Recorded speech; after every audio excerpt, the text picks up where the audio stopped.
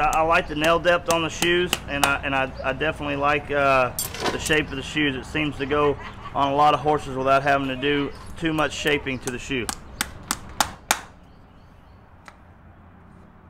I like the concave in the shoe for sole depth and self-cleaning, and the traction on the shoe is deeper than most machine-made shoes, so you can get better traction.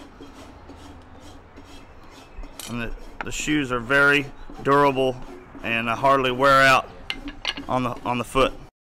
I've got them on several of hunters that are jumping 3 and 4 foot fences, and they're going in gravel and on concrete barn floors, and hardly any wear from a 5 to 6 week schedule.